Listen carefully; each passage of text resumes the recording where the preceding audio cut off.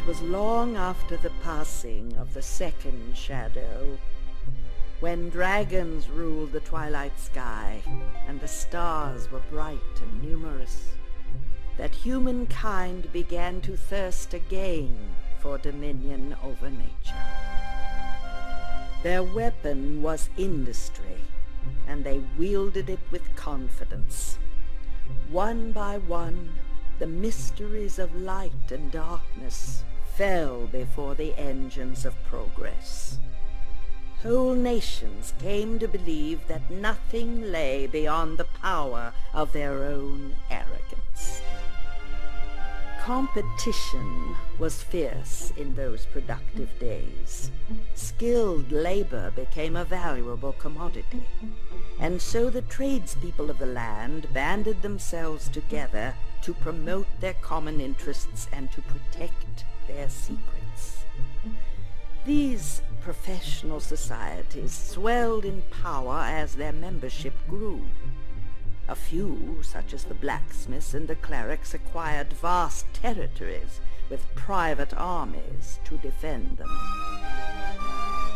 Thus began the age of the great guilds, vast city-states devoted to the absolute control of knowledge, held together by stern traditions of pride and of fear. Within the span of a few lifetimes, the commerce of the world was in their hands.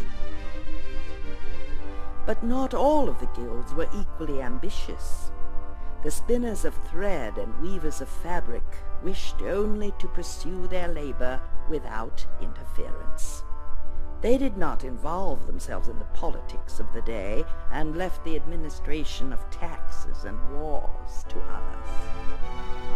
So the Guild of Weavers never attained the prominence of the shepherds or the glassmakers. Their number was small, for their strict rules forbade membership to any but the child of a member. Marriage outside the guild was discouraged and eventually outlawed. Outsiders regarded the weavers' ingrown society with distaste. Yet their customs were not without benefit. The natural talents of their membership were nurtured and purified, generation after generation, until the greatest among them wove fabrics of such extraordinary beauty that the whole world wondered at their achievements. Goods bearing the seal of the guild commanded a premium price, and the weavers amassed considerable wealth in this period, which they quietly hoarded. Like the other guilds, the weavers had evolved a philosophy of living based on the tools and terminology of their handiwork. They beheld in their great frames of wood and metal a symbol of universal truth, and found ways to work subtle patterns of influence into the fabrics they wove. The cloth of the guild soon became known for virtues other than mere beauty. Certain weaves seemed to possess remarkable powers of healing. Others held a charm against ill fortune. In the fullness of time, the art of the weavers transcended the limits of physical cloth. They abandoned the flax and dyes of their ancestors to wield the very stuff of light and music, and spun new patterns directly in the fabric of reality. The ignorant looked upon these works with fear and called them witchcraft. Many of the guild were persecuted. A few were hanged. To protect their heritage, the weavers expended a small fraction of their wealth to purchase a rocky island off the mainland coast. They packed up their spindles and skeins and shuttles and retreated from the company of men to refine their arts in solitude. Many wars and plagues followed. Mighty guilds fell into ruin. Others rose to surpass them. The exhausted world all but forgot the humble guild of weavers, and few found reason to visit their home, an island of mystery, shrouded in perpetual mist, shunned by sailors, which ancient maps call Loom.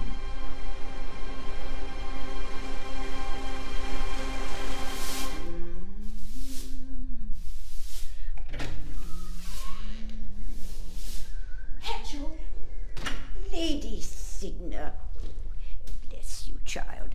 Out of bed so soon. What brings you? I wish an audience with the elders. Look at you, pale as lace, and your hands trembling. Sit down. The idea of coming this way alone. You wouldn't be up and about if I was still midwifing. You can be sure of that. Now, what's this you say? An audience? I must speak to them, the elders, at once. The elders? I see. Concerning? A matter of importance. Please, Hedgel. An audience? Oh, my. Wait here. Old Hedgel will get you in.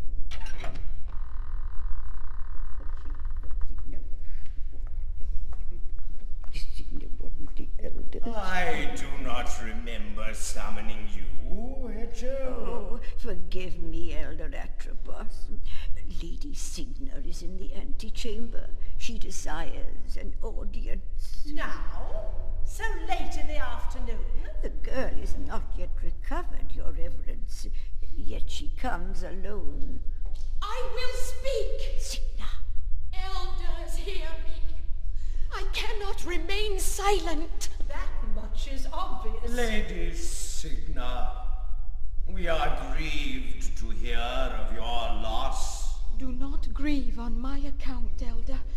Save your sympathy for the rest of the guild. I am not aware that our guild is in need of sympathy. How many more babies must die before the guild will earn your condolences? That is no way to address an elder, young woman. Is it not? Then give me the words, Elder Lachesis. Tell me how to express my anger. Anger does not become you. Calm yourself, child. Tell us what it is that troubles you so. Our seed is barren, Elder Clothos. We have lived under the rules of membership too long. Most of our children are born dead. Many that survive are monsters beyond hope. Our numbers are failing. Less than a score of us remain, and all in the name of rules written in ignorance, obsolete 1,000 years. The same rules that distilled our not inconsiderable talent. What purpose will our talent serve when there is no one left to practice it? The same purpose it serves now, Signa. The fulfillment of the pattern. That is our only purpose. You speak of the pattern as if it were our master. But the long tapestry speaks of a time when we were the masters. Please, elders, there is power in the loom. So, it is power you seek. What would you have us do with this power? Use it. I beg you, Elder Clothos. Use the loom to end our suffering and bring life and health to our children. The changes in the pattern would be trivial. Any one of us could work the thread. All we lack is courage. Do you make this request on behalf of the guild, or on your own behalf? Both. Signa, it is true. The great loom holds the power you seek. It is also true that our ancestors wielded this power freely. It may be that they understood the pattern better than we, or perhaps the threads were easier to grasp in those simpler times. It does not matter. We dare not tamper with the pattern now. Its subtleties have passed beyond our understanding. It is all we can do to observe our destiny in its fulfillment. You ask for a miracle, Signa, but we are not gods. We are interpreters. Interpreters? You are nothing but caretakers! How can you squander the heritage our ancestors gave their lives to preserve? Your pious hand-wringing mocks their devotion. Who are the weavers now? And who are the woven? Enough! I have tolerated your hysteria out of sympathy for your bereavement, but I cannot allow you to utter blasphemy in the presence of the loom itself. You will return to your tent and forget that this conversation ever occurred. If I hear of it again outside this chamber, you will suffer the penalty prescribed to all who defy the will of the elders. Must I specify that penalty? No, Elder Atropos. Then go. And do not judge us, Signa. Only the pattern may judge.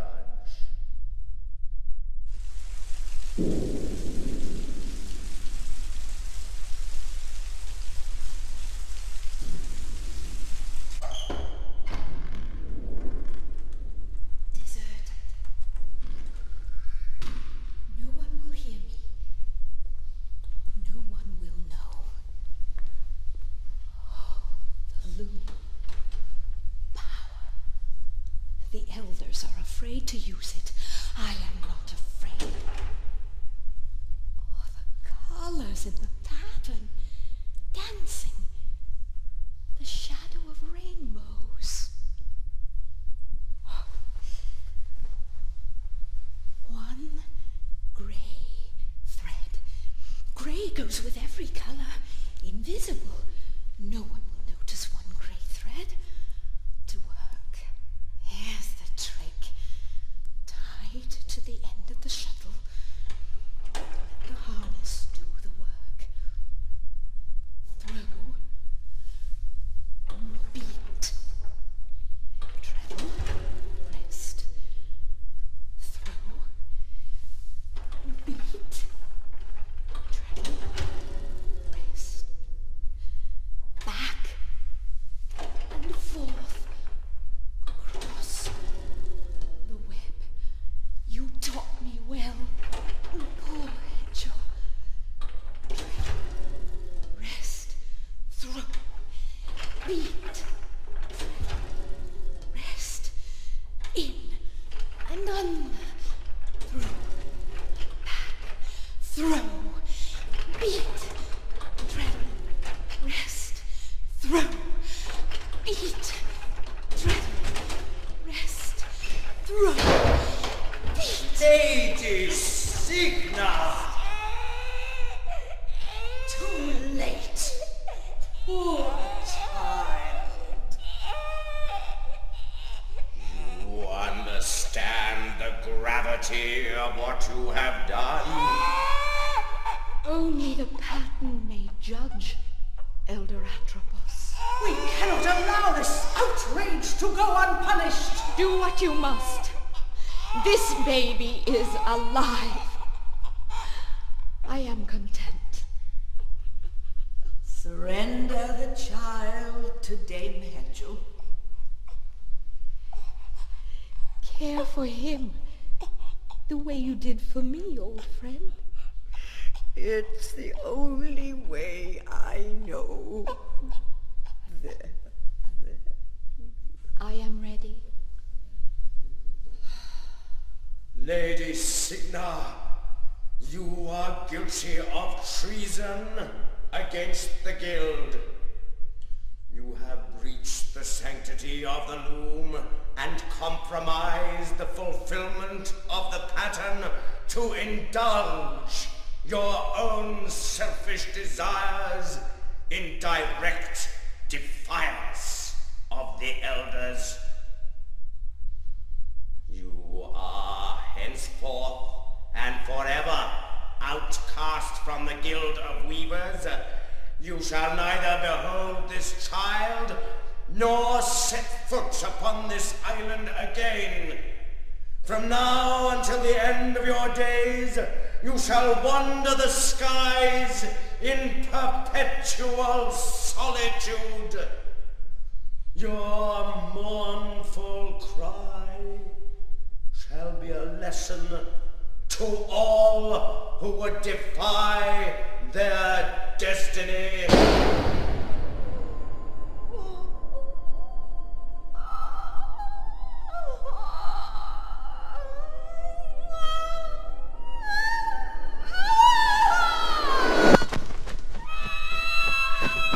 Swan. Still beautiful.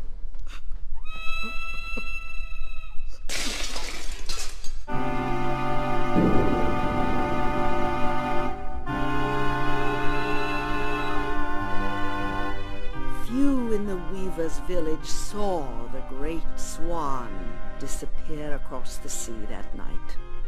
But it did not take long for them to hear of Lady Signa's defiance in the sanctuary and the elders' terrible vengeance. All were curious to behold the new infant, a child born not of woman, but out of the loom itself, and whose creation was unforeseen.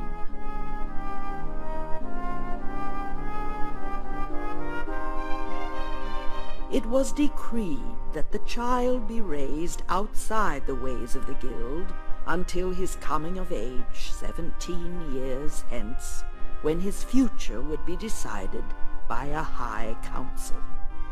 The old serving woman, Hetchel, agreed to raise the loom child as her own. She named the little boy Bobbin. Bobbin? Bobbin, wake up, child. Hetchel? That's right, dear. Out of bed. Still dark. I know, little one. Get up quickly and get dressed. Why? Sleepy? There's something outside I want you to see. Quickly now, before the sun rises.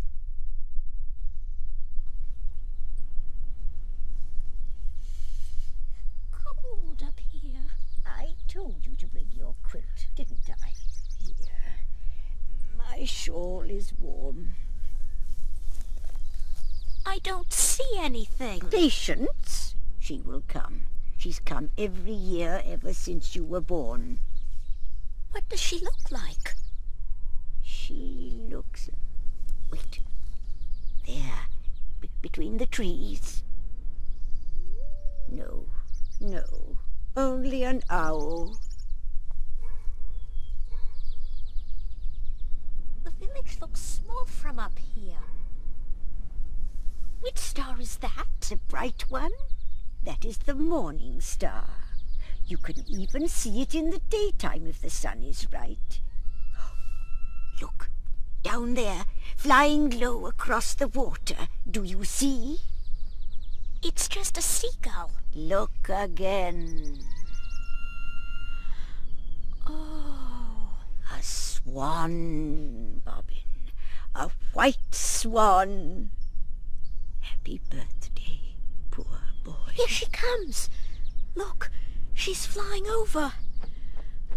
She's beautiful. Yes, still beautiful. Why does she sound so sad? Because she is alone, proud and alone. She's flying away. Where is she going, Hetchel? Out beyond the pattern, I expect. Can we go visit? Stand away from the edge. No, little Bobbin. Those who are born of the pattern are hemmed into its web forever. Where that swan goes, we cannot follow. The sun is in my eyes. You're yawning. Come, back to home and bed for you.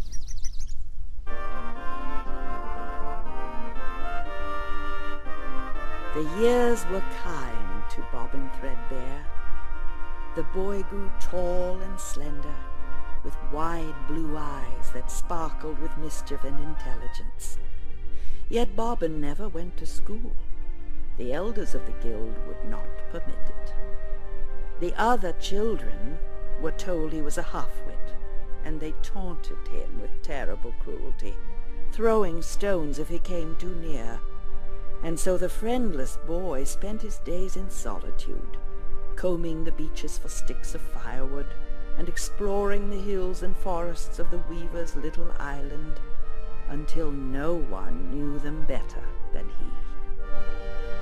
Old Hetchel cared for Bobbin like her own son.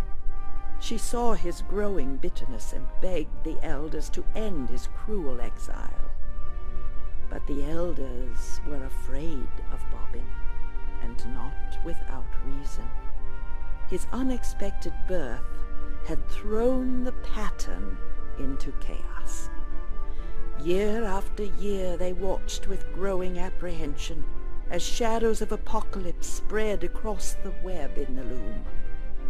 Bobbin's thread was weaving its way towards a destiny of overwhelming consequence.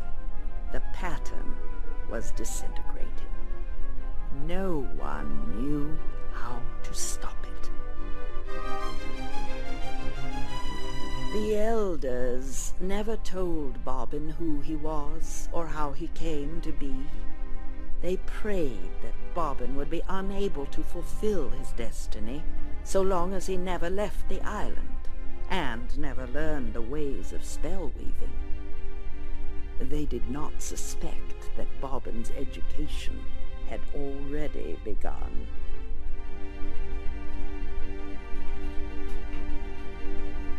Not tonight, Mother Hetchel. Especially tonight. Draw the curtains, boy. Sit here by the fire. Now, tell me, how many threads are there in a draft? 4. Their names? The throw, That's 1. the beat, 2. the treadle and the rest. Good. Let's see if you remember the draft I taught you. Spin it for me.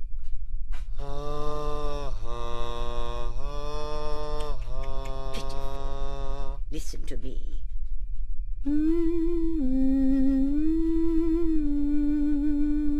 Now you know what the other boys do in school all day. I guess I'll never learn to weave. Rubbish. Do you suppose every weaver starts out with a golden throat? It takes years of practice, years. How long do you suppose the elders have been weaving? Nearly as long as I have, and that is a very long time indeed. But where do I begin? You begin with this. Do you know what it is? No. This is called a distaff. Our ancestors used a distaff to spin flax into thread. We use it to spin music and light into threads of influence. Show me. Hold the distaff in your hands.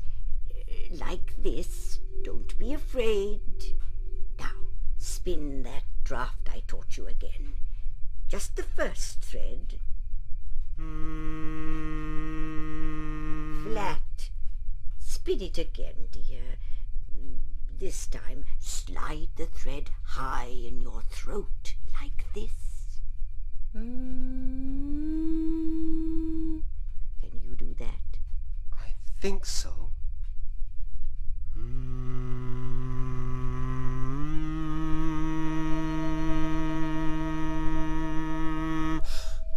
It's glowing. It's telling you when your pitch is correct. Try the beat and treadle threads.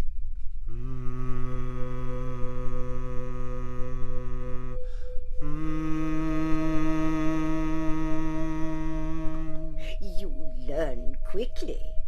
What happens if I spin all four? Let's find out, shall we? Let me shut this first. All right. Listen carefully. I want you to spin those 4 threads again. Wait for the distaff to glow before you go on to the next. As you spin the last thread, point the distaff at the ball of yarn inside my knitting basket. But you just closed it. Indeed. Those 4 threads form a pattern of opening. You're going to lift up the top of that basket without even touching it.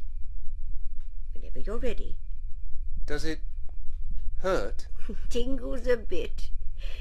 Remember, concentrate on the ball of yarn inside the basket. Spin. Concentrate. Now, point. Not at the window. Wow! Shh! Blow out that light. Sit still for a minute. Good. I don't think anybody heard us. What other drafts do you know? Give me that. You've done enough weaving for one night. Off to bed with you. You have a big day ahead, and we both have to get up very early. Let me go alone this year, Mother Hetchel. Alone? Well, I suppose you're old enough. Go alone, Bobbin. I don't mind staying in bed late this time.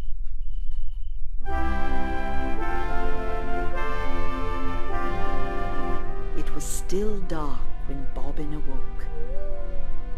Quietly, so as not to disturb old Hetchel, he slipped into his warm grey robe and stepped outside into the chill before dawn.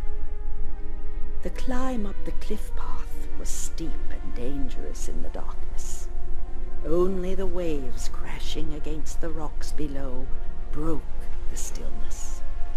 Bright stars twinkled overhead. It was still half an hour before sunrise when Bobbin reached the top of the cliff. He sat down beneath a crooked old tree and leaned back to wait for the 17th visit of the great swan. In less than a minute, he was fast asleep.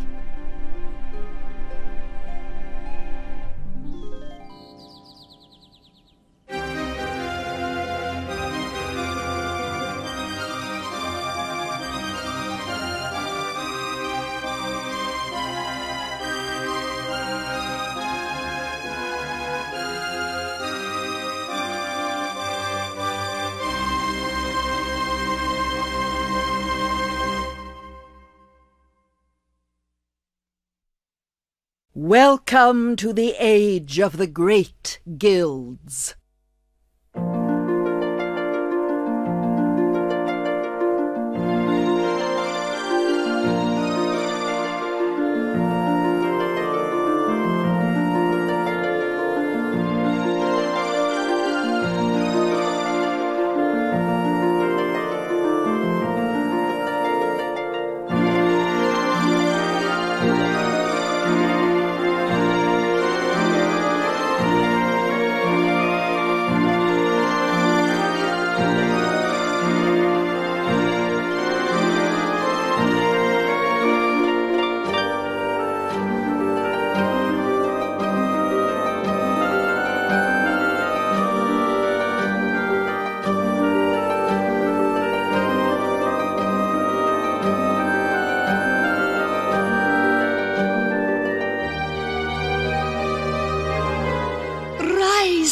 Signa.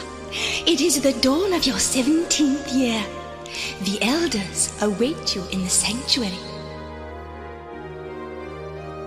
I've never known them to weave such a bright messenger nymph. I wonder why the elders want to see me. I'd better get down to the village.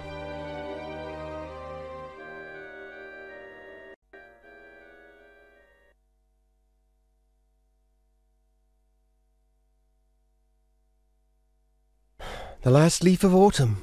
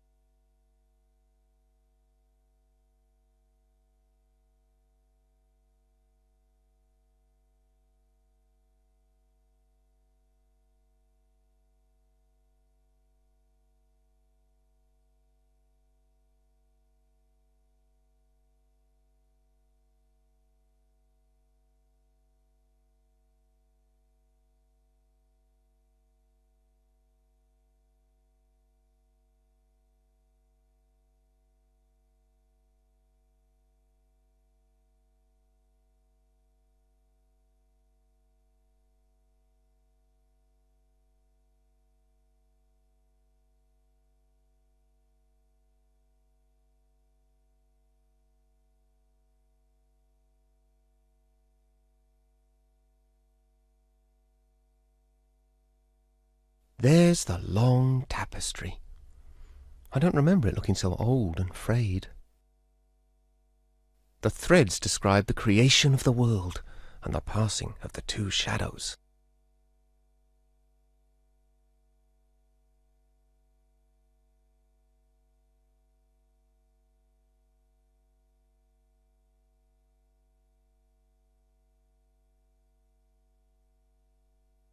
Here's more of the tapestry.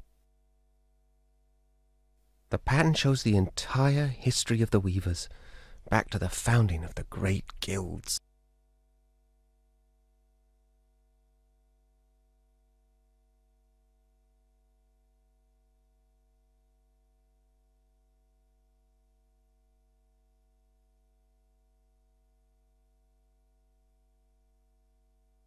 The last section tells about the decline of the guilds. There's a third shadow gathering. That's strange. The end is completely torn off.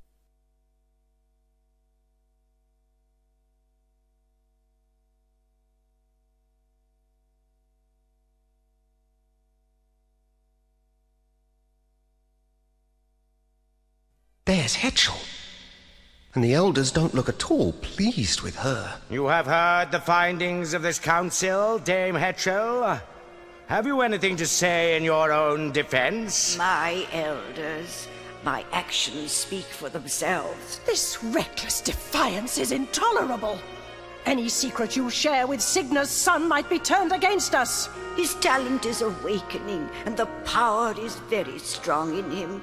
We dare not desert him now. Stubborn old fool! Who are you to decide such things? Enough, Lachesis. Hetchel, I am grieved to see your many years of service end in such disgrace. My destiny is yours to weave. Hetchel, the fabric of your life has been woven by your own choices. Gaze once more upon the great loom, if you would know your ultimate destiny. For that destiny is now upon you.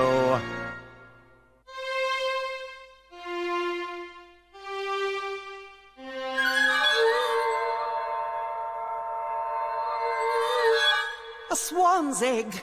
What does it mean? Something is deeply wrong. That draft has never failed before. What is that noise? Outside! The guild is under attack! Who dares to desecrate the great loom of the weavers? This is the work of that demon boy! We should kill him while we still can! Your name will be cursed forever, son of Signa, loom child, bobbin thread... My name? But I had nothing to do with this! Wait! Where are you going? No explanations. No goodbyes.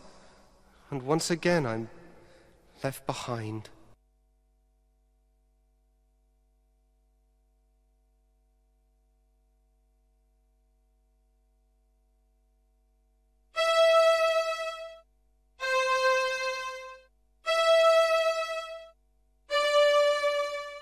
The egg, it's trying to open.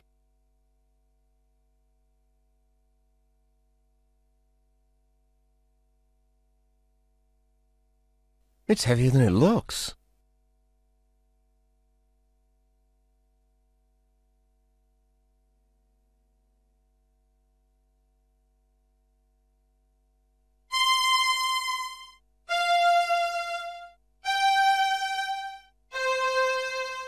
Those are the same 4 threads spun by the elders. They're still echoing in the loom.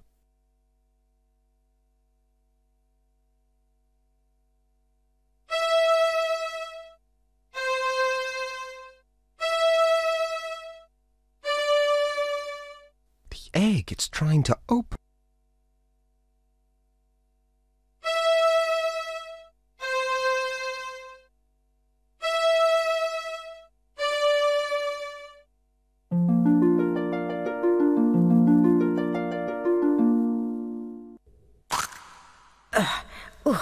There's my boy. What's happening? The whole village has flown away without us. From the moment you came into this world, Bobbin, great and terrible things have been happening. The elders hoped that your birth was the cause of it. Why would the elders want to get rid of me? I'm such an awful weaver that they never even let me study with the others. They fear you, Bobbin. When the swan arrived, they were already trying to weave the same draft on you that they had worked on me.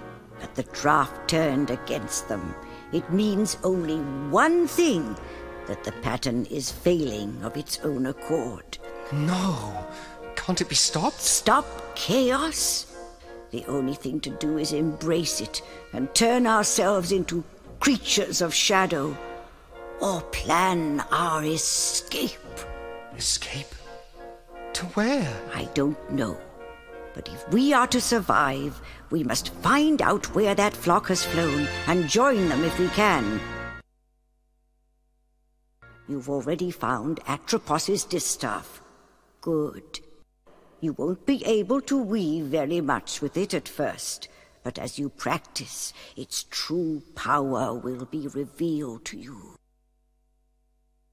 It's time to leave this island, Loom Child. Your destiny lies beyond the sunset, across the sea. Mother Hetchel, where are you going? Goodbye, Bobbin. I must follow the swans.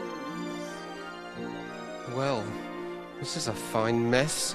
Everybody's gone and I still don't understand what's going on. Why did they keep calling me Loom Child? Nobody's ever let me anywhere near a loom.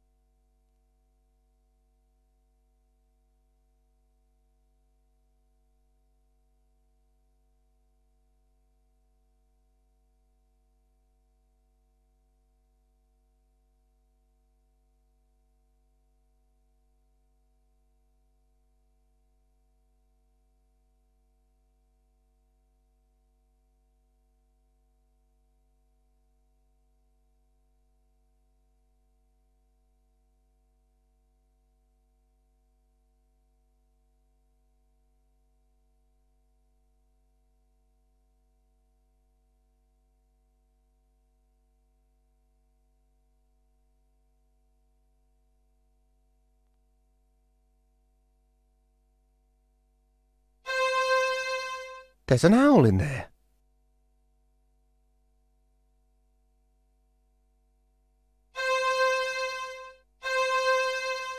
Another owl.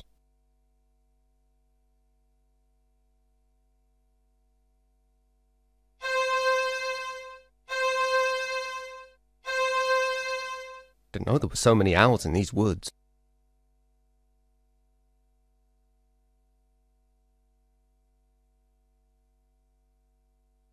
That one is empty.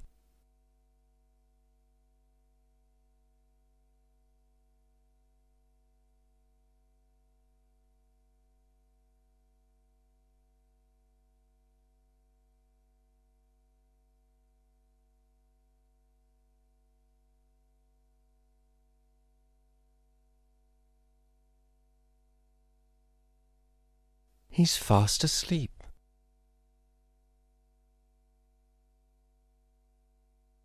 I can't read it. The owl's tail feathers are covering the words.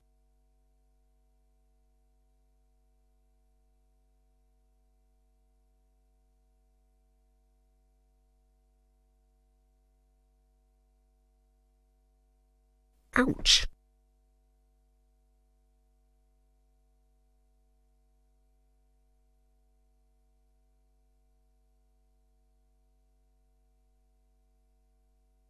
Destiny shall draw the lightning down from heaven, roll its thunder far across the sea, to where I wait upon the shore of wonder, on the day the sky is opened and the tree is split asunder.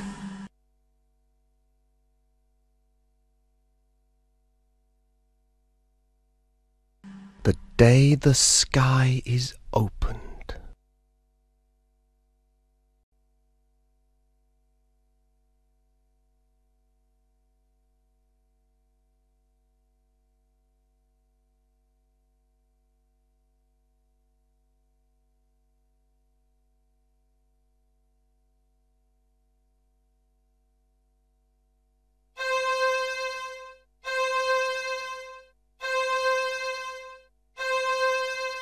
All the holes are full now.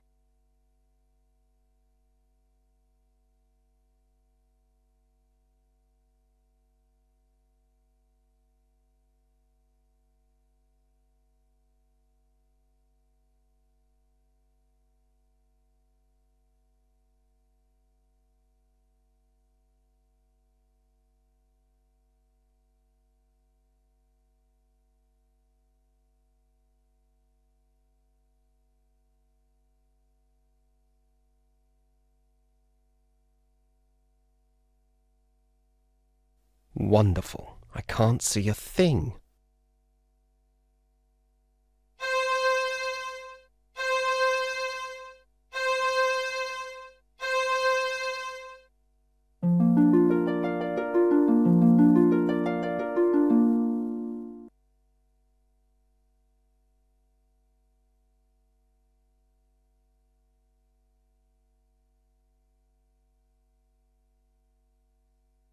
Don't these people ever clean up after themselves?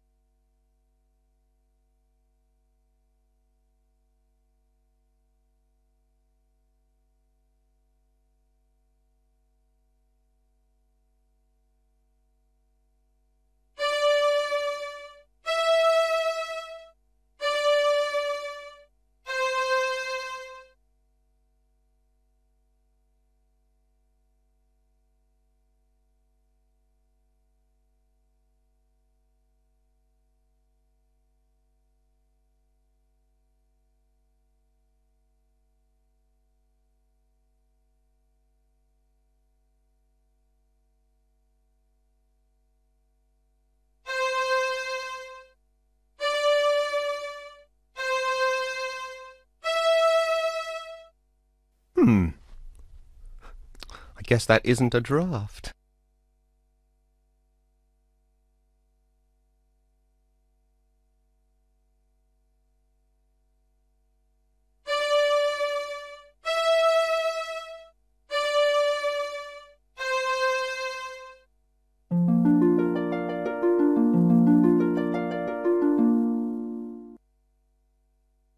I've already spun all that.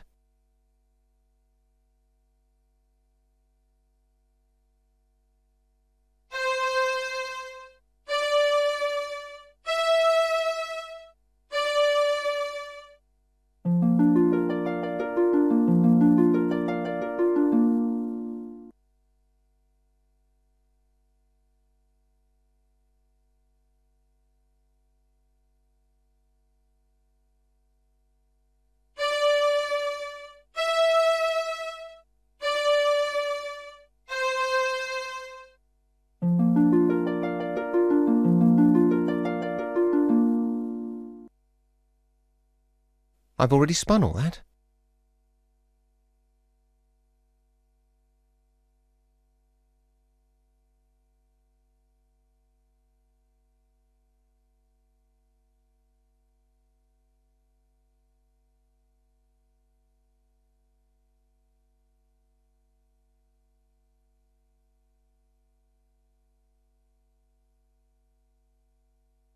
Grass green. I hate that colour.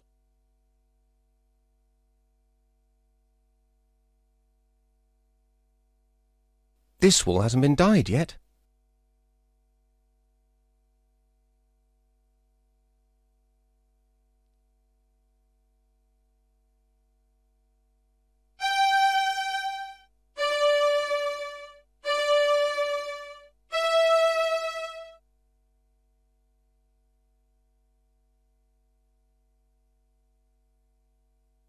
Grass green. I hate that colour.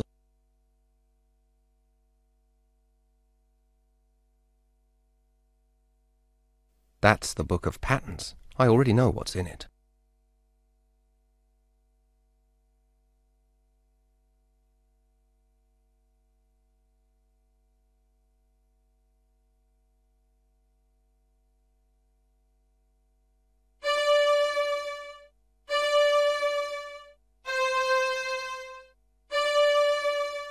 Grass green. I hate that colour.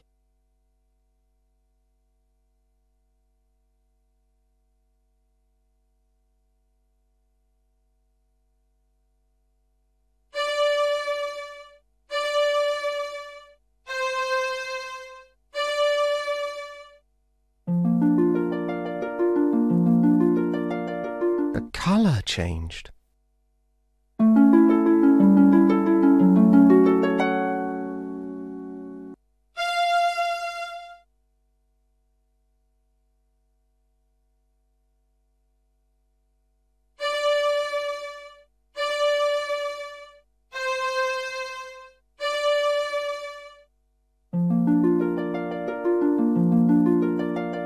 Ugh! Green again!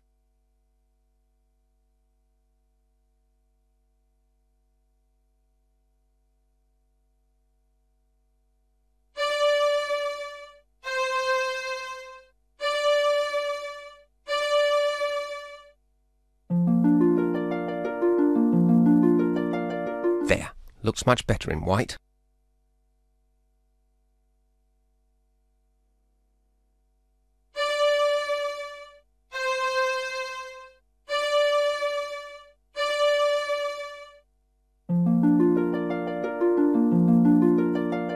There, looks much better in white.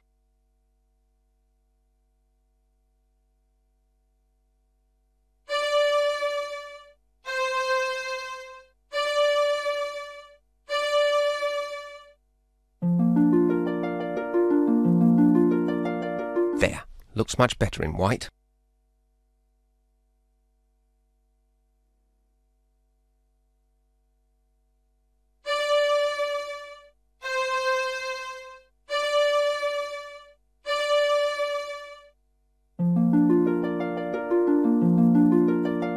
There, looks much better in white.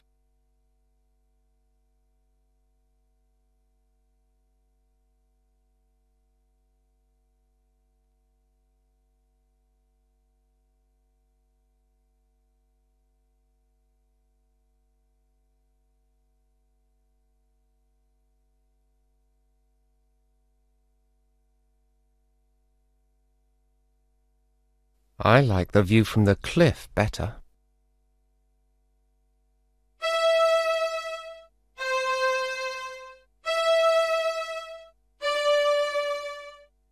Maybe I should stand a bit closer.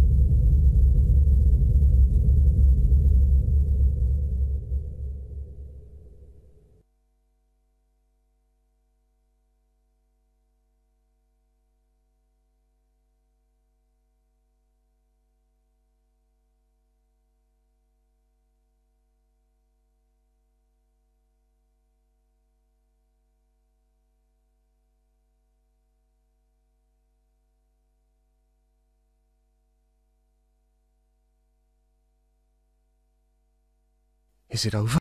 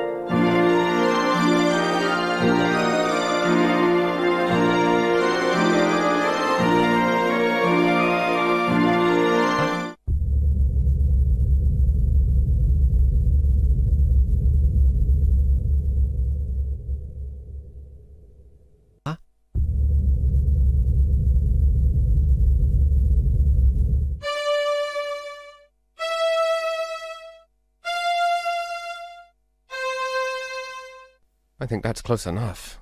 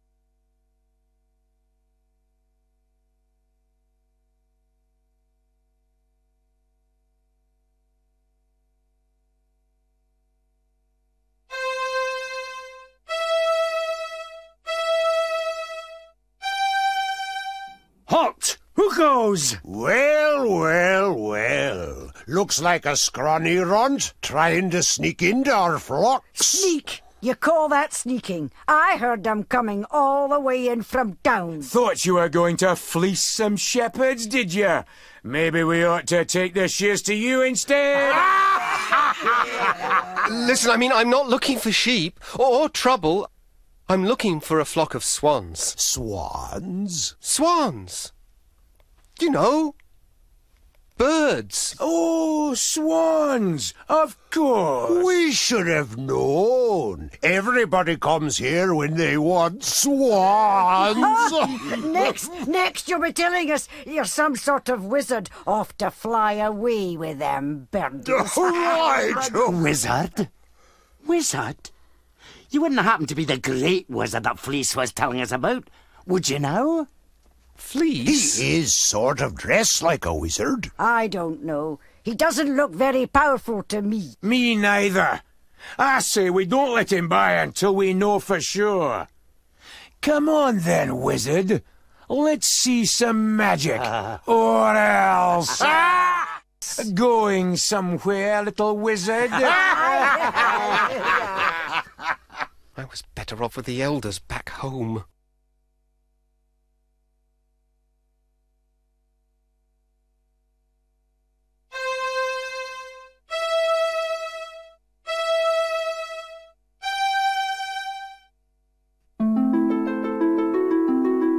Well, that draft didn't seem to do much good.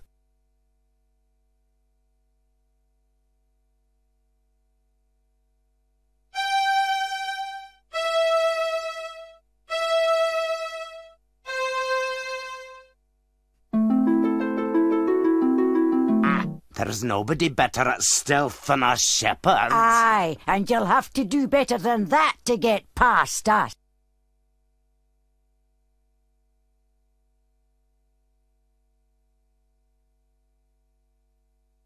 Come on, lads. He's had enough. Let him go. Some kind of wizard, eh? Don't trip on your robe, little wizard. Get on, you lazy bunch of yous. Back to work.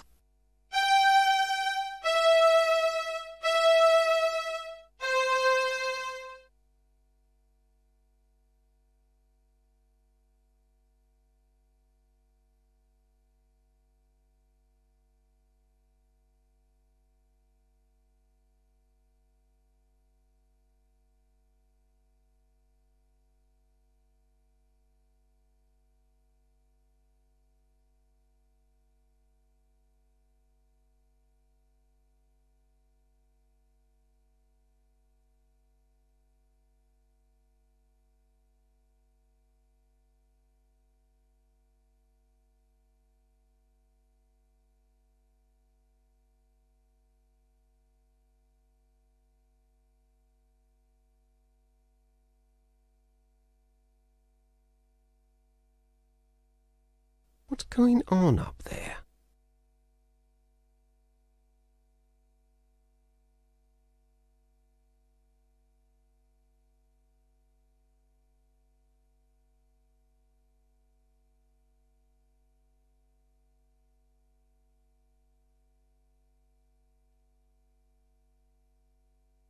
Welcome to Crystal Guard, stranger. I'm Master Goodmo, 31st in the Noble Guild of Glassmakers.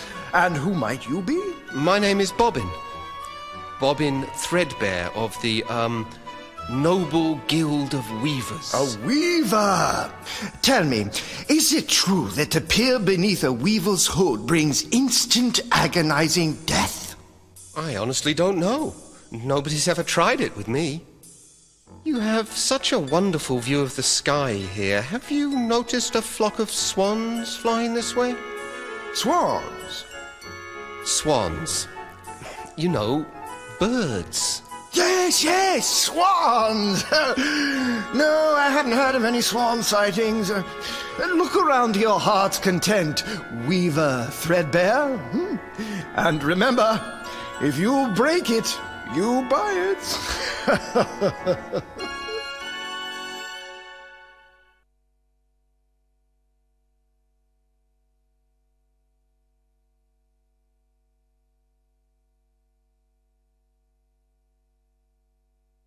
Softshod, wife of loosened Bottleblow, here attained final clarity.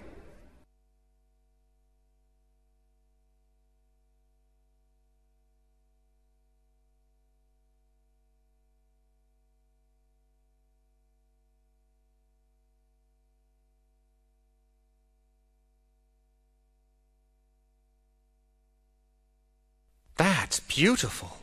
I've never seen anything sparkle like that. Not even the long tapestry. What kind of glass is it?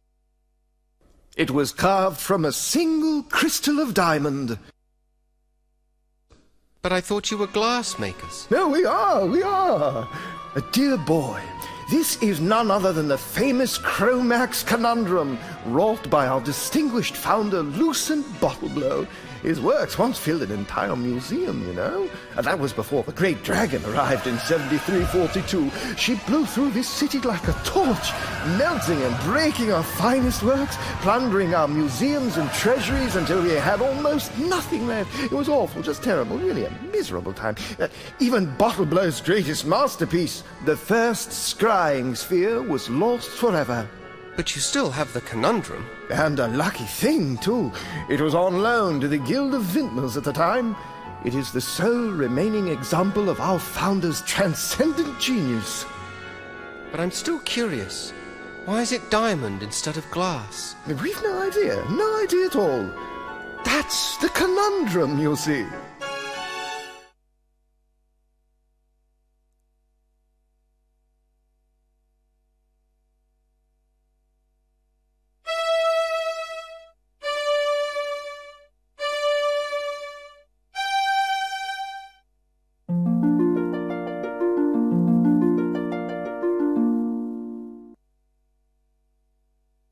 I wonder where that dragon went with Bottleblow's other treasures.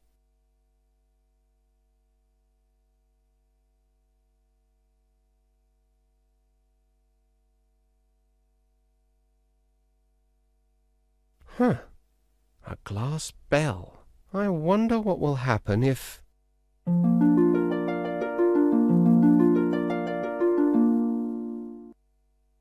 I'm dizzy.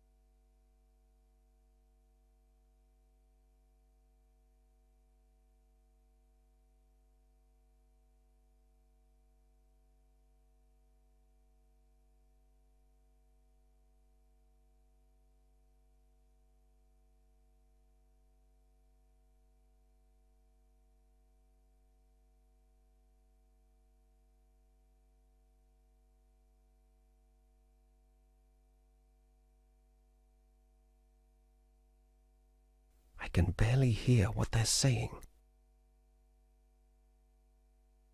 I trust your Excellency is pleased with our progress? That all depends on how far this sphere can help me see. 4 hours, most assuredly. Perhaps 6, with a bit of luck. Only 6 hours? But I expressly requested 8. Every sphere is unique, Bishop.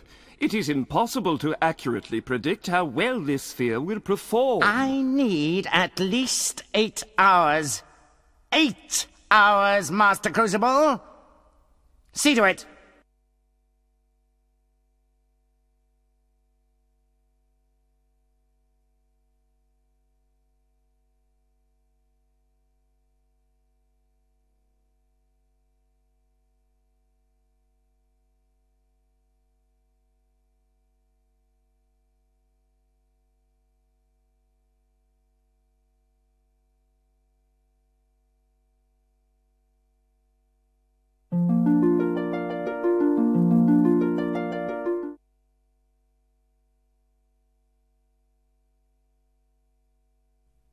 Look! Who are you, lad? And just what do you think you're doing up here? I'm not sure. I just rang the bell and Well, I'm sorry, but you're not supposed to be here. Step back under the lens, please. This is a restricted area. No visitors allowed. Good day, sir.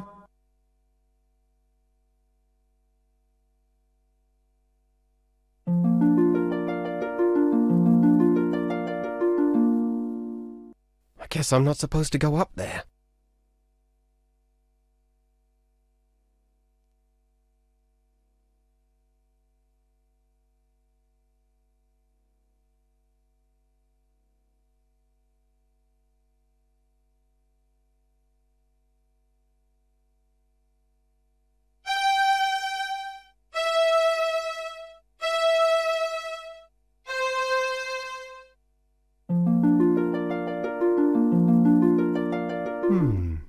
I wonder, did it work?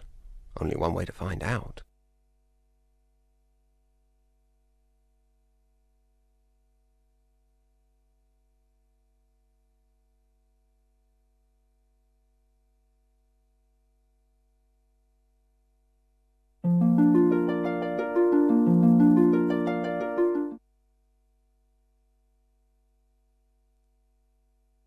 Our esteemed Bishop Mandible cuts quite a figure, doesn't he? I don't doubt the Crucible's getting tired of bowing and scraping to him. Why would the clerics want a scrying sphere anyway? I thought they didn't believe in the future. Yeah, your guess is as lucid as mine, Flute. But Crucible appears to think that they're up to no good again. Then why would he do business with them at all? Let alone sell them a sphere. Well, you know, Crucible, he'd sell his own mother's spectacles if he thought there was a profit in it. And the clerics are paying off in cash. Which should keep us in the clear for years to come. Still, I'm certainly pleased that Crucible's not taking any chances. This scythe might become very useful if our friend the Bishop has been less than transparent with us. Ouch! Yes, very useful indeed.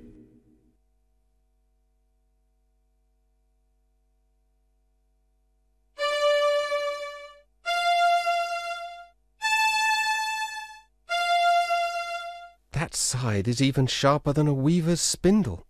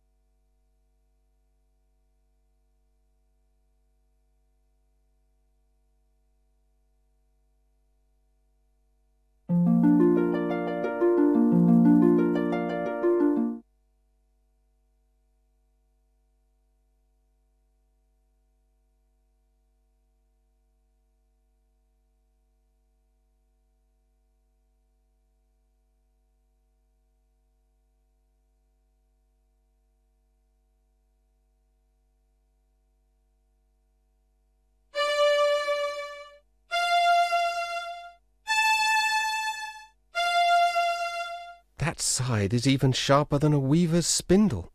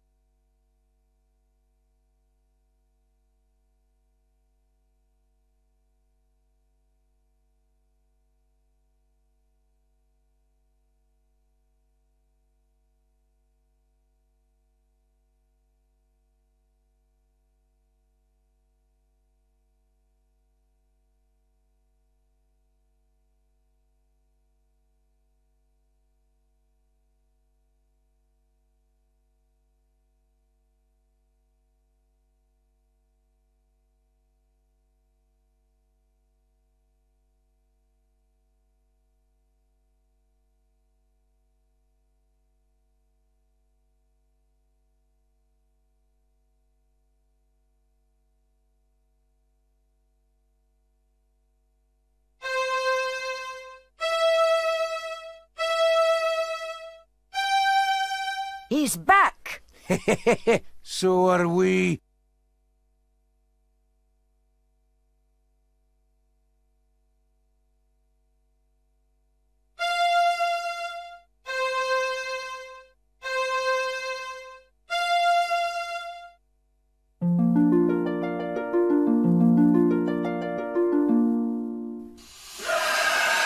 It's the dragon! He's after us! Well, that worked.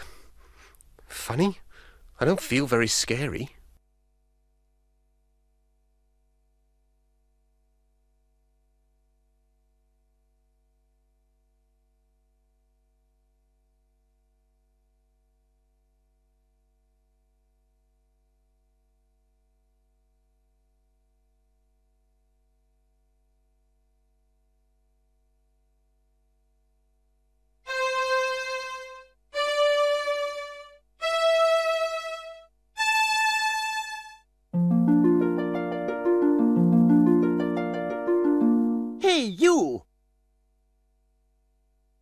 get away from here.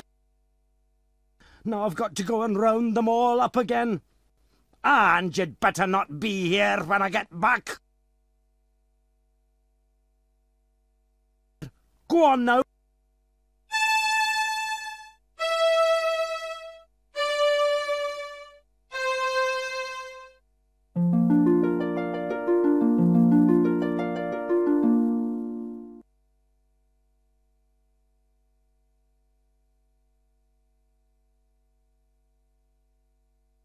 Poor fella.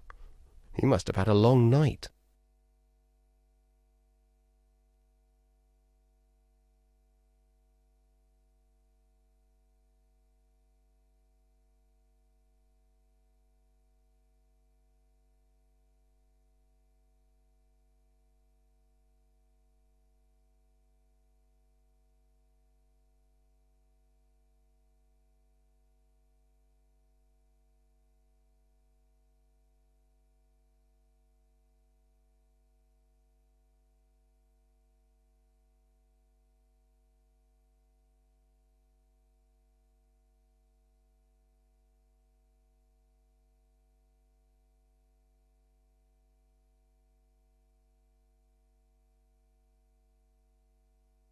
Hello there. Who said that? I did. My name is Fleece, first chosen of the Guild of Shepherds. I wish we had time to chat a while and trade some tales, but we have got a serious problem on our hands. What sort of trouble are you having? It seems we've a dragon nearby who has an enormous appetite for fresh mutton.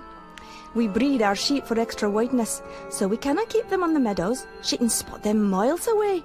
By now, the dragon has carried off so many that we may not be able to fill the cleric's order. The clerics? I just saw the bishop at the glassmakers.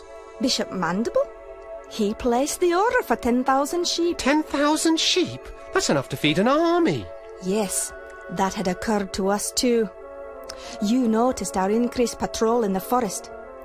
We'll deliver the sheep to the clerics if we can, but we won't trust them. I suppose fighting the dragon will be out of the question. Only a mage can save us.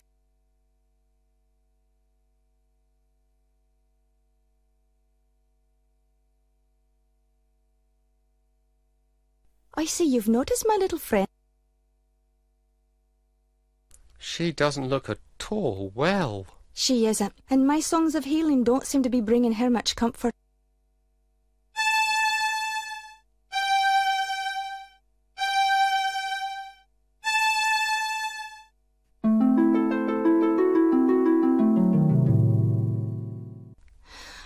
I wish I were better with him.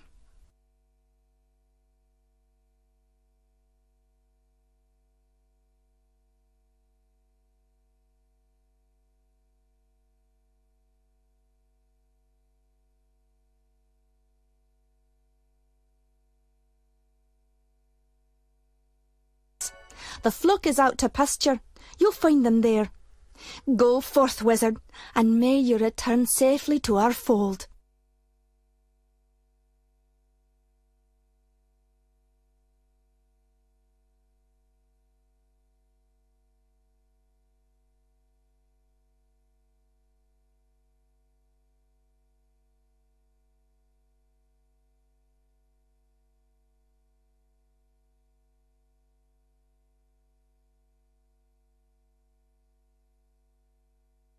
Fleece was right. They really are easy to spot.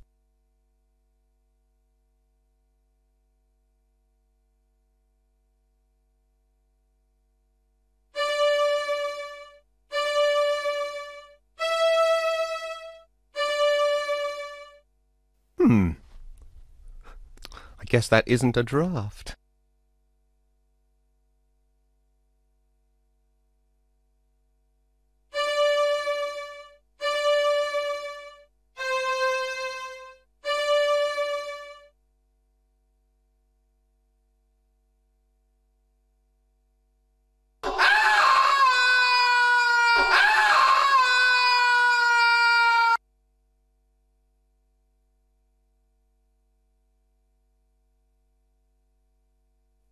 Well, what have we here? Oh, That's what comes of being in such a blazing hurry, I guess. I thought you looked a bit scrawny. Why, you'd hardly make a decent kindling.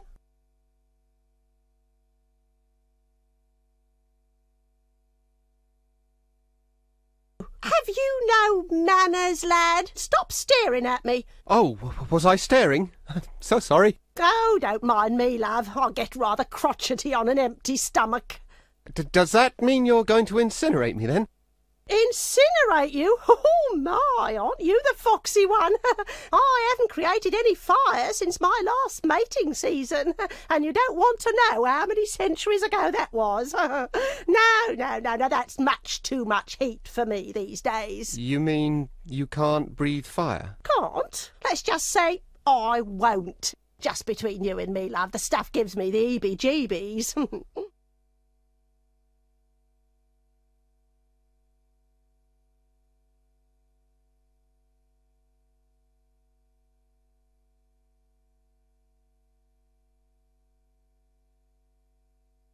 That's quite a bit of gold you have there. That? Oh, that's nothing compared to what it used to be. Piled floor to ceiling it was. Everyone said it was the most beautiful lair anywhere, and right they were, too. Then one day, last spring it was, comes along this third-rate wizard who botched up everything. He tried to get the volcano to blow, but only shook up the place in a huge earthquake instead. Broke all my fancy glass, mind you, and made off with most of the gold, too. The only thing he left me was a gorgeous glass ball.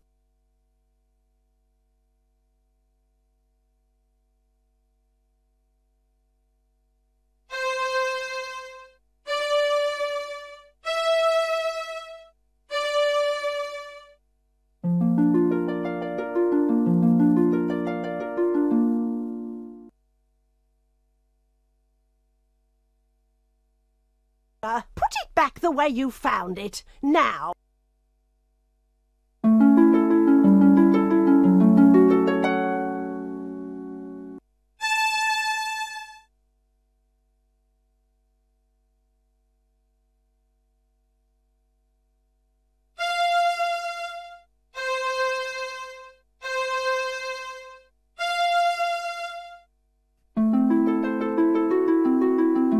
I need to choose my drafts more carefully.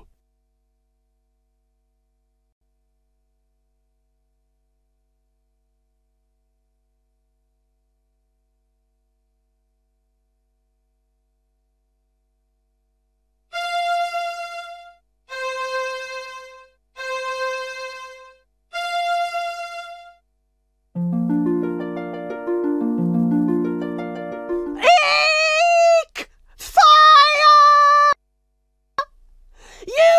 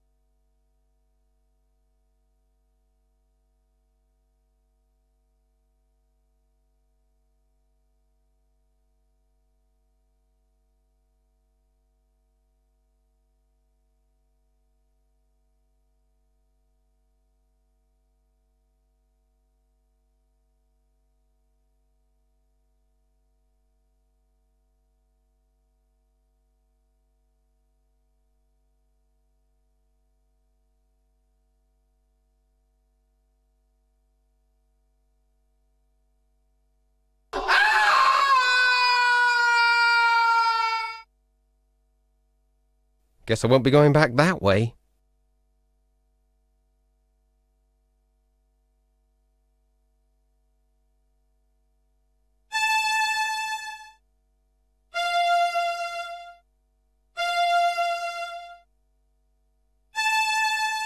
My own reflection.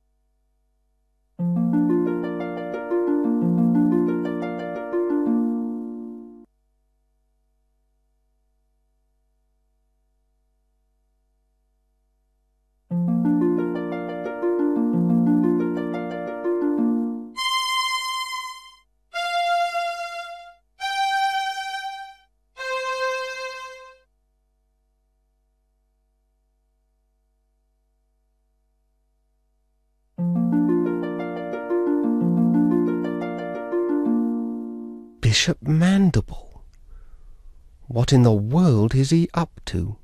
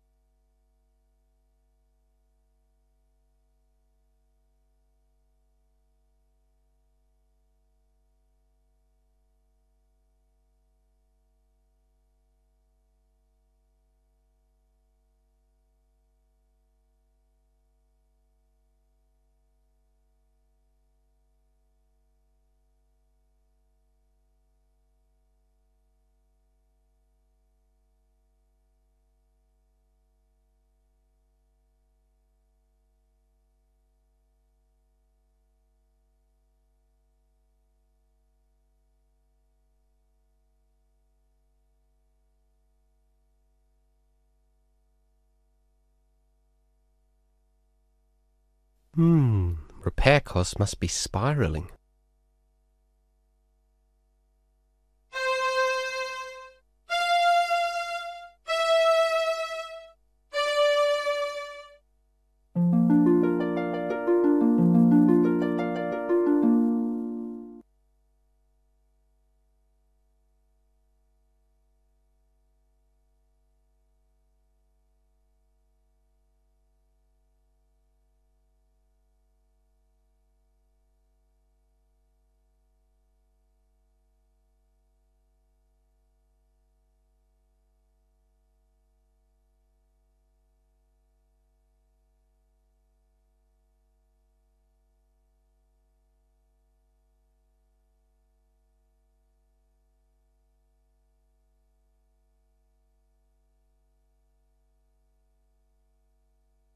He's fast asleep.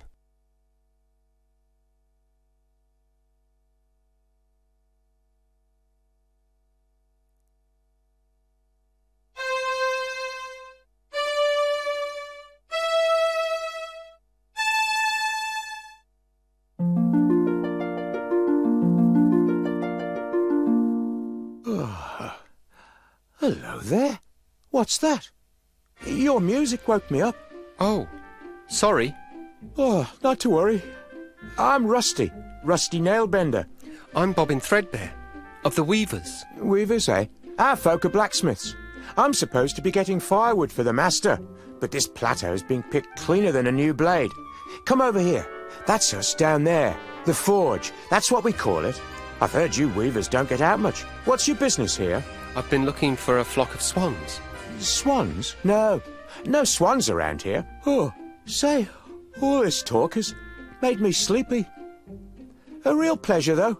Oh, let me know if you find your swans. Oh.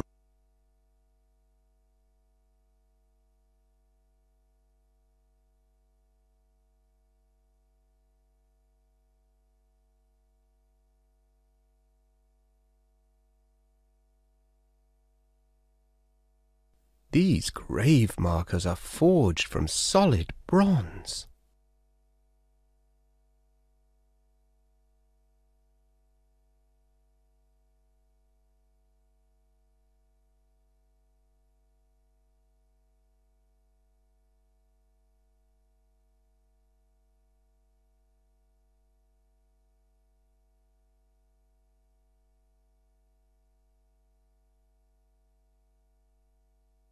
Oh, who are you? Just me, a friendly stranger. This is a private guild, my strange young friend. The gate only opens for members.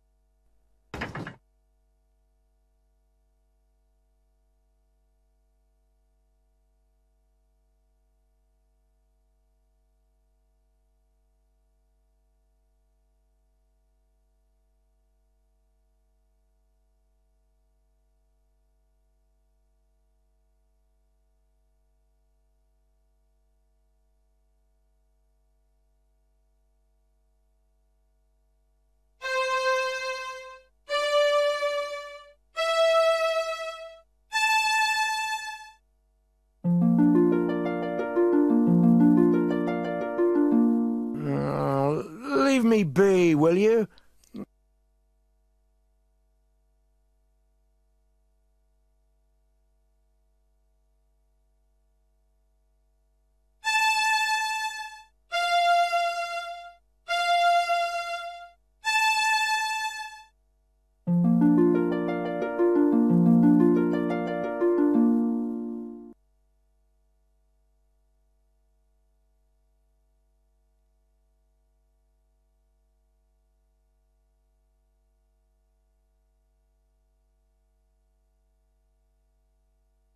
Hello, young nail-bender.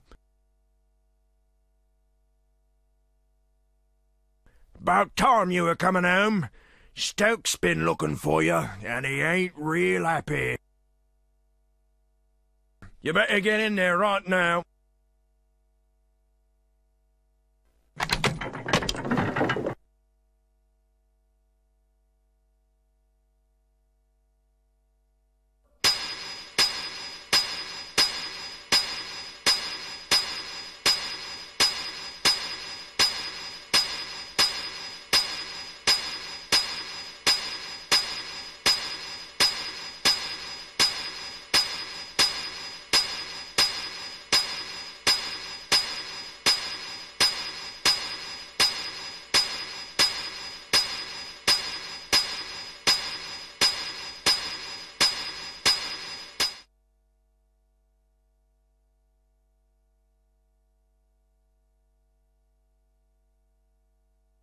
Well, it's about time, you lazy idiot. I sent you out 4 hours ago for firewood, and you bring me back one scrawny stick.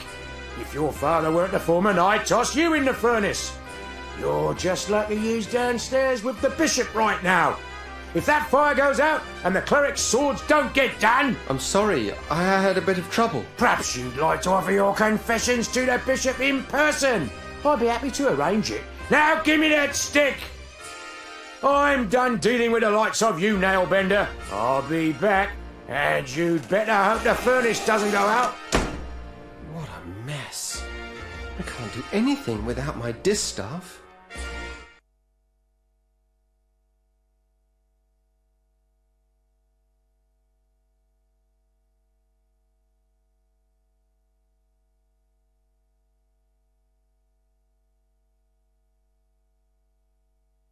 It's locked, and me with no distaff.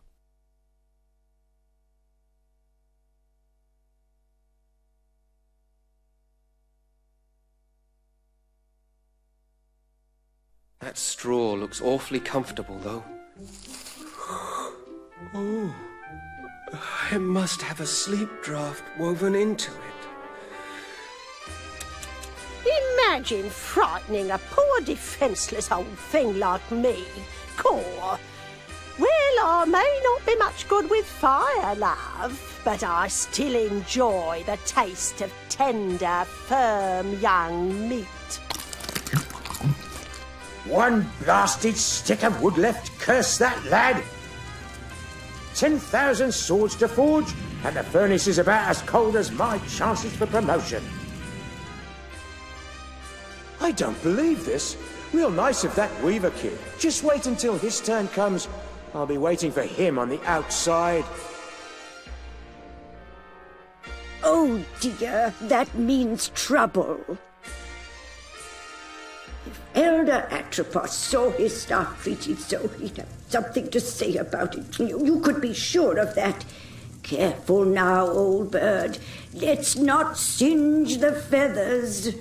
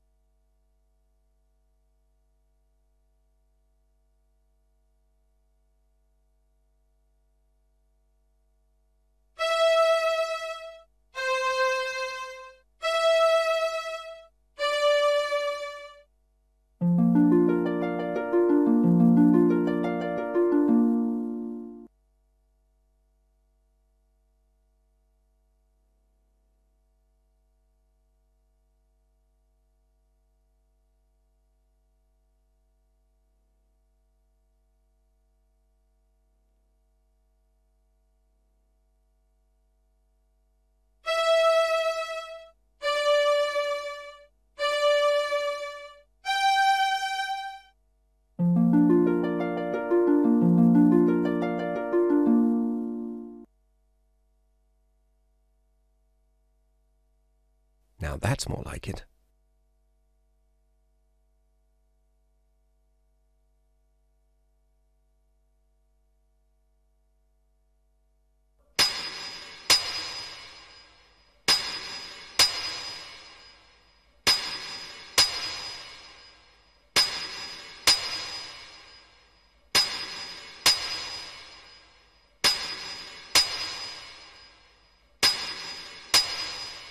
The final blade is even now in the hands of our most skilled blade shaper, Your Excellency.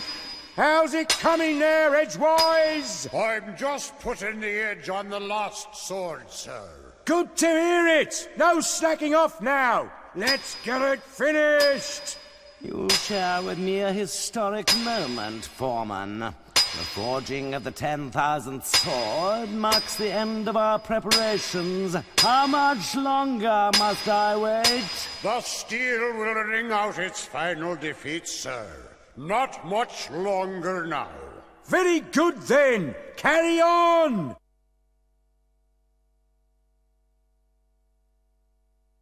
It's about time he stopped. That hammering was making my head hurt.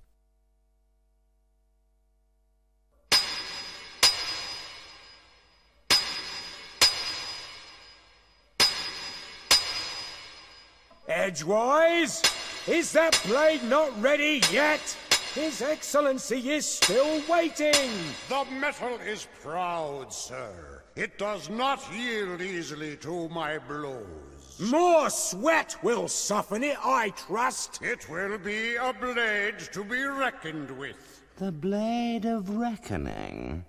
It does have a certain apocalyptic ring to it. I trust I will not be kept waiting much longer. Good metal rewards patience, Exalted One. And our client rewards quick service. Now pound!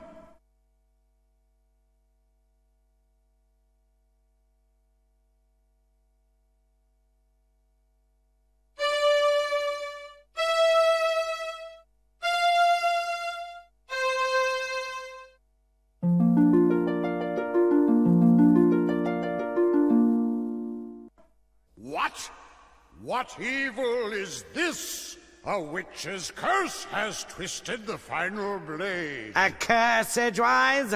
I think not. It would take more than a mere witch's curse to ruin my plans. You there! Could it be that this little prank is of your doing? Yes? Well then, I would be honored to have you as my guest at the cathedral. I know some other curses that may amuse you.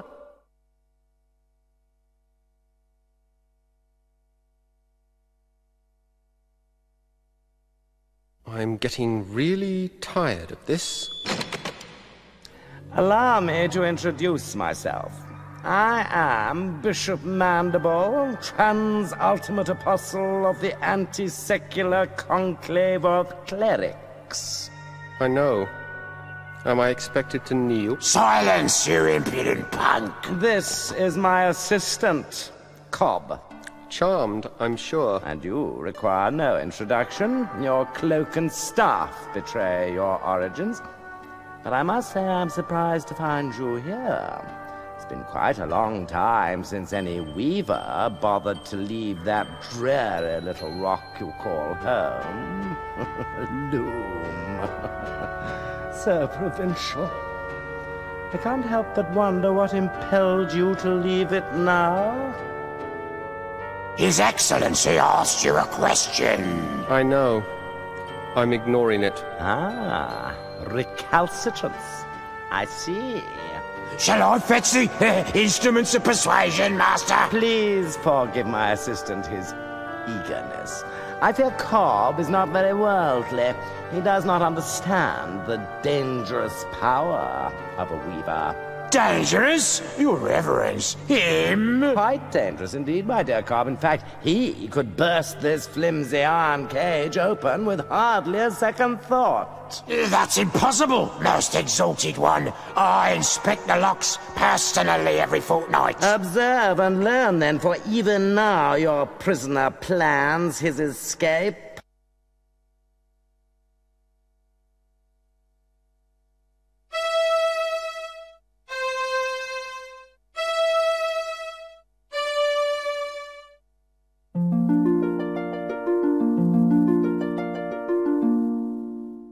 You see, Cobb?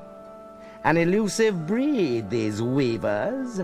Fortunately, however, they're quite helpless without their weaving sticks. That distaff will never work for you. Oh, no, my young friend, you're quite wrong about that. Come, let me show you why. Consider the common graveyard. There, the boundary between the living and the dead is indistinct. Every graveyard's like that, so? Now, imagine what might happen if this delicate boundary were to be somehow breached. Torn open, so to speak. It's not that simple. You can't just rip the pattern apart like an old rag. But it is that simple, my boy, and I can. I have only to lift this rod, and the legions of the dead will stream forth onto the plane of the living. A vast army of the dead, nourished by the shepherd's flocks, armed by the artisanship of the blacksmiths, guided by the glassmaker's spear. All all under the spiritual leadership of one supreme commander, me! The final hour is now at hand. The age of the clerics is upon us. I have preparations to attend to, Cobb. Don't let this boy out of your sight. He is to touch nothing. Do you understand me? Perfectly, Your Excellence. Lord Mandible, ruler of the universe. I do like the sound of it. I'll have to change my stationery. You're not so dangerous now, then, are you?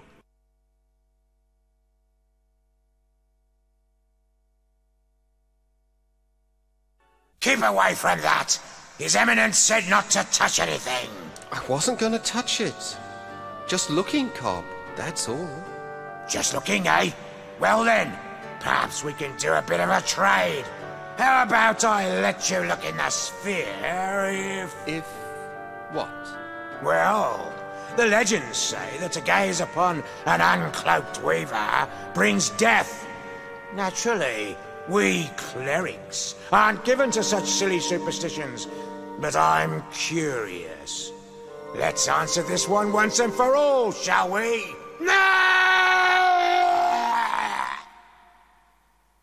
May we have some quiet, please? I can't even begin to invoke the dead with all that screaming. Well, he can't say he wasn't warned.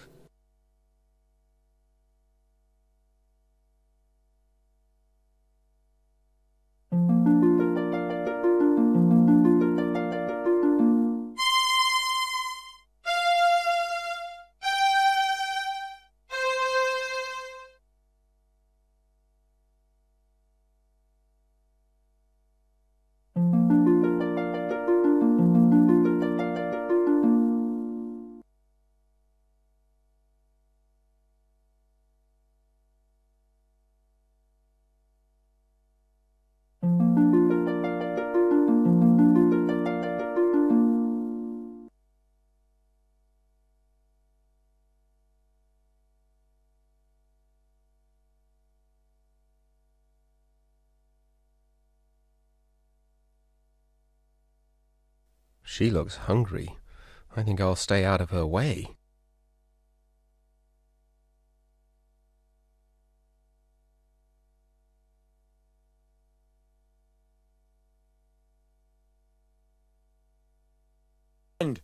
I see Cobb has been lax in his duty. No matter. You're just in time to witness the dawn of a new era. You don't have the slightest idea of what you're doing. The pattern is already worn and frayed. If you rip a hole in it now, the consequences will be beyond anything you can imagine. Spare me your weaver mysticism, boy. The time has come when the dead shall no longer envy the living.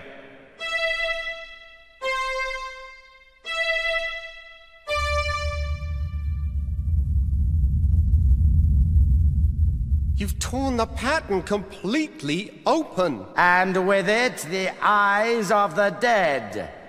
Behold! I have a very bad feeling about this.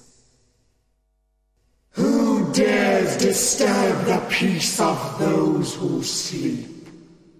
I welcome and greet you, noble spirit.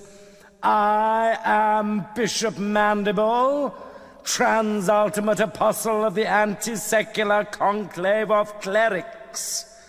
And whom have I the honor of summoning? I don't think I want to be part of this conversation. No one obeyed any summoning of yours, foolish mortal. I have summoned you. I am Chaos. You have merely opened the door, and I have passed through it. For this, you shall be rewarded. Join me now, as my slave.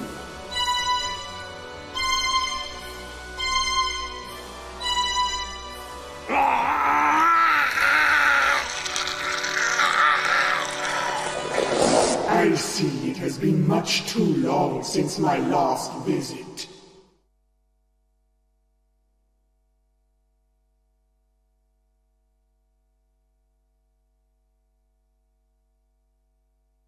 I can't seem to hold on to this thing.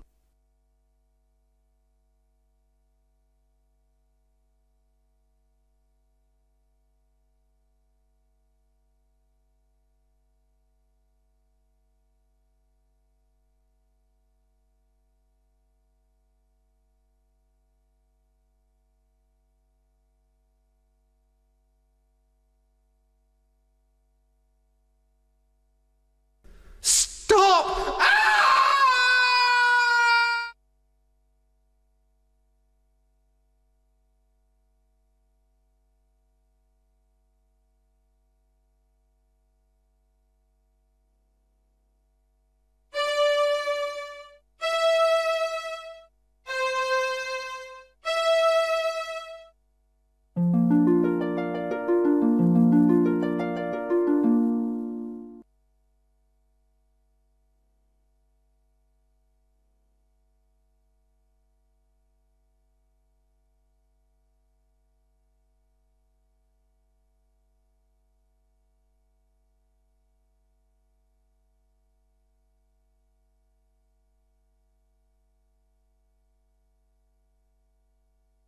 Rusty? Is that you? You don't look at all well. I'm not well. Actually, I'm dead. I don't know what to say. You don't have to say a thing. What do I matter? I'm just another one of the dead. Oh, Rusty, I feel terrible. I didn't know. And that's not even the end of it. I go outside to wait for doomsday, like a good little ghost see. But no sooner do I get settled again, but some stupid idiot shreds the universe apart and hauls us all back inside. There are a lot of very unhappy dead wandering around here, let me tell you. I know. I was there when it happened. I might have known this was all your fault. No, it wasn't me. The bishop managed this one all on his own. Yeah? Well, there's going to be hell to pay, literally. There's talk among the dead that they're going to take over the world, starting with the Forge. My home, where we used to build strong things, good things.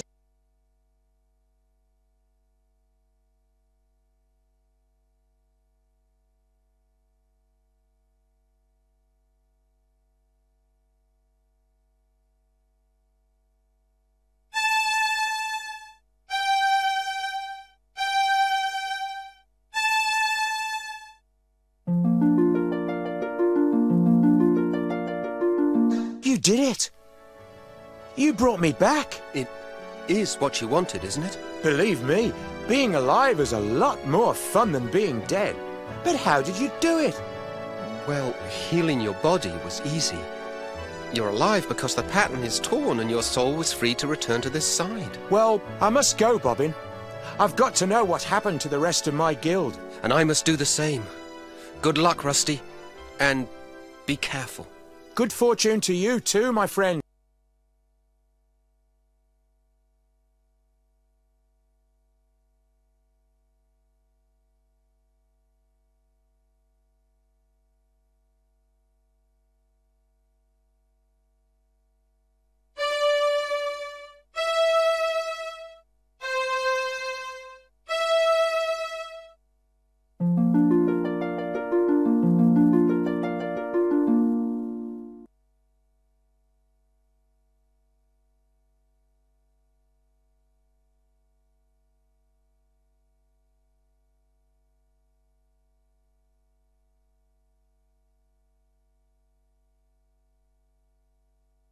You are too late, wizard.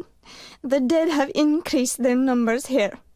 Those not dead are suffering, and my songs were again useless. All that's left for us is to put an end to their misery. Come, and extend your help, if you can.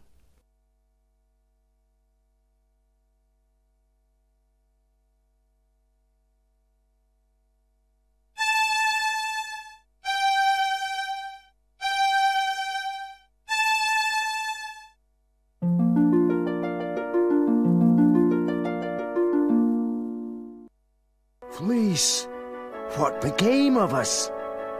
I was just walking among legions of dead. You were saved by the mercy of yonder boy. We have not had the chance to thank you properly, wizard. But our memories are long, and we will not forget you soon. Hail and farewell. Come along now, before the dead ones return to the harvest.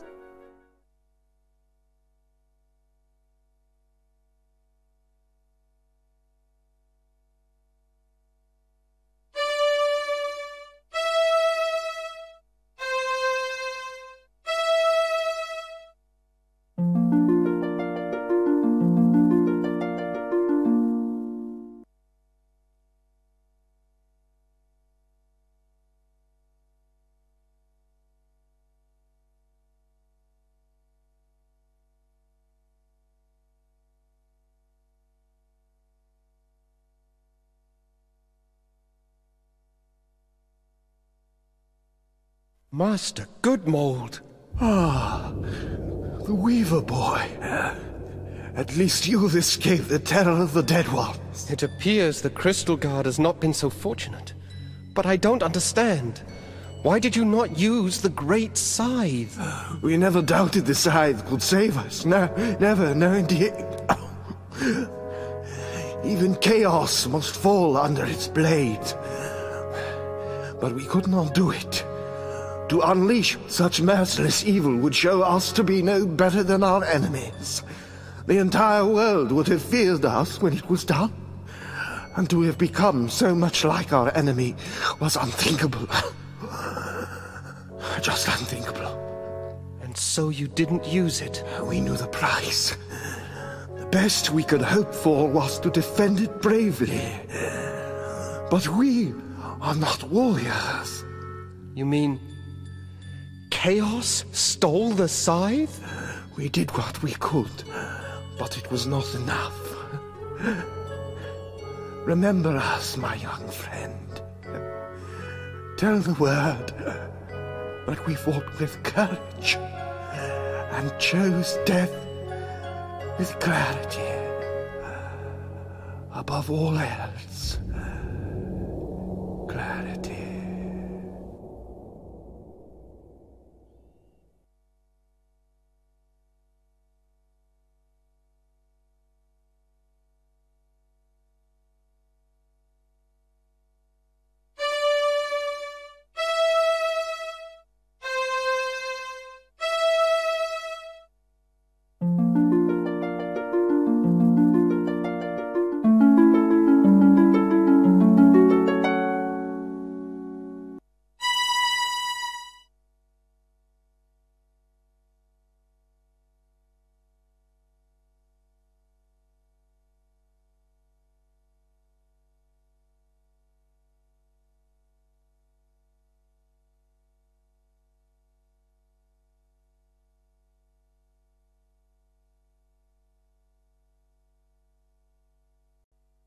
Welcome, Bobbin.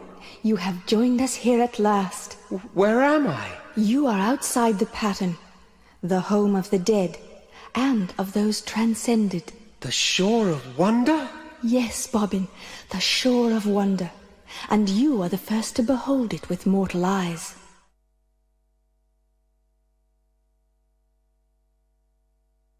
Your journey has been long, and you must have many questions.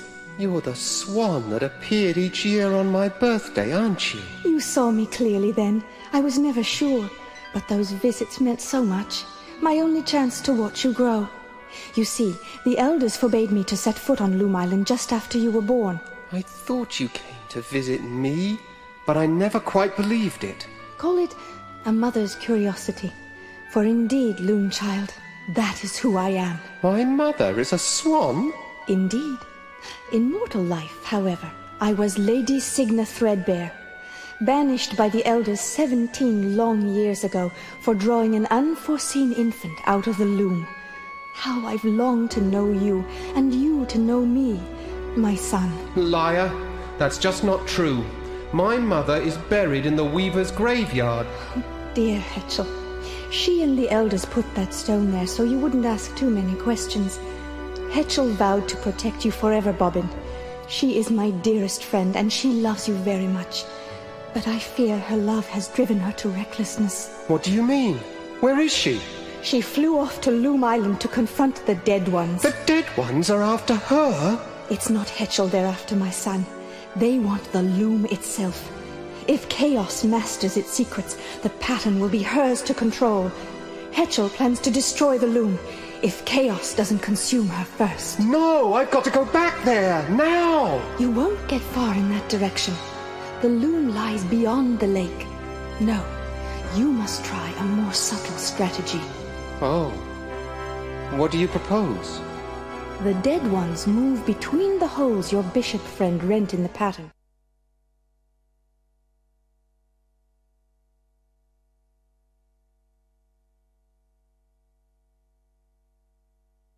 Her eyes. They're just like mine.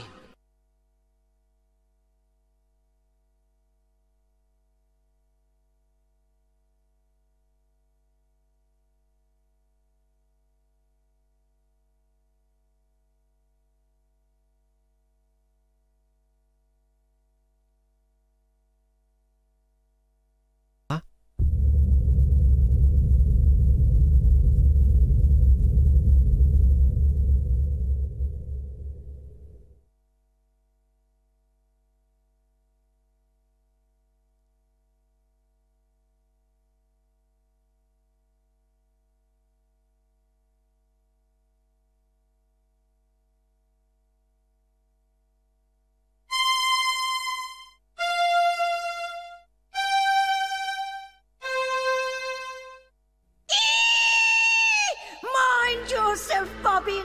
Get your distaff ready. You must unmake the loom now, before Chaos takes control. What? How? I don't know what draft to use. Birds and children have no business wielding such power. Weavers are the only ones who do have the right to use this power. Destiny has blessed you, young threadbare. For you alone will live on to pass your guild secrets to others more worthy of them. I invite you to serve my new empire as advisor. Me? You? Advisor? Of course, I will expect your full cooperation in this historic exchange of goodwill. After all, anything else may bring harm to our relationship. Don't listen to her, Bobbin. Heed me now. Here are the threads that will unmake the loom. Silence.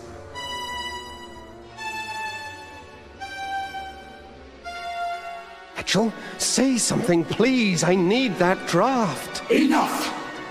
I lose patience in the presence of inferior beings. You will now instruct me in the use of this fascinating instrument. Over my dead body. Preference note.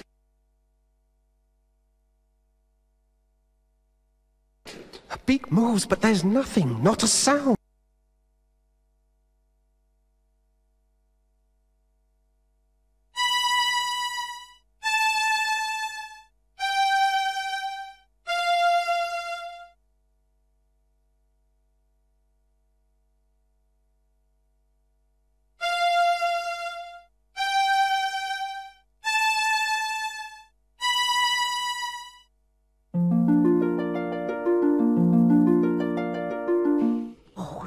Goodness. Now, Bobbin, quickly! The threads you need are... Ducks are meant to be eaten, not heard.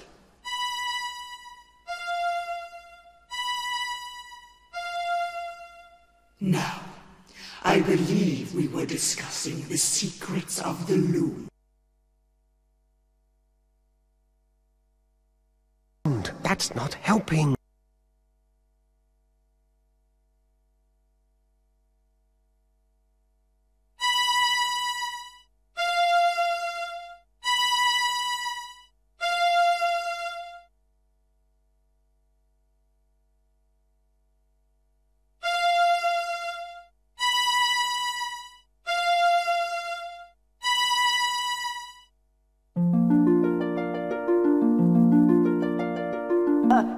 Close your eyes now, Bobbin. But keep your ears open. Here descends the third shadow. That bird has annoyed me once too often.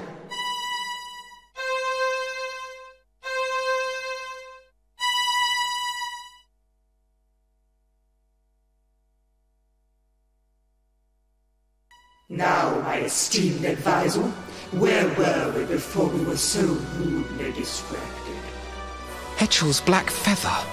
She left one behind. And so she did. I think I shall keep it as a souvenir of our little encounter. I want that feather. Give it to me.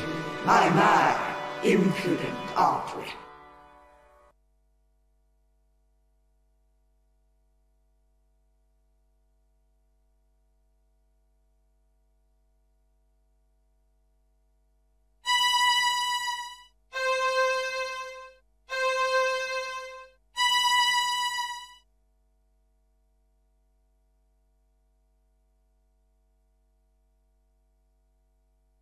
I advise you not to approach me too closely, Weaver boy.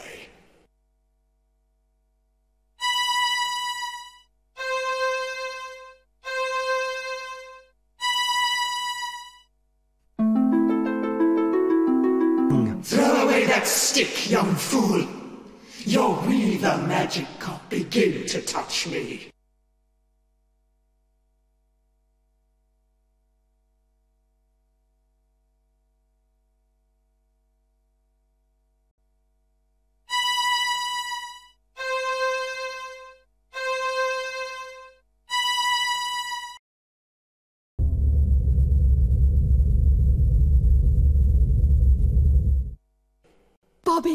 Bobbin, you did it! The loom is unmade!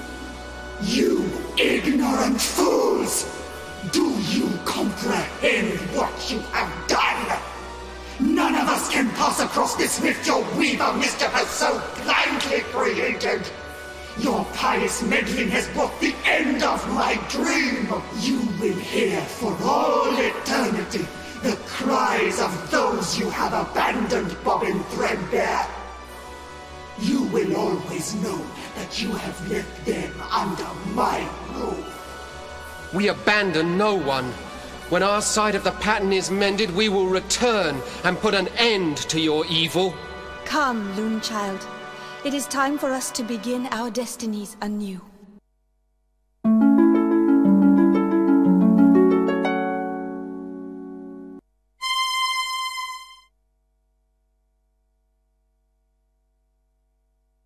Leaving so soon, Weaver? I was looking forward to spending more time with you.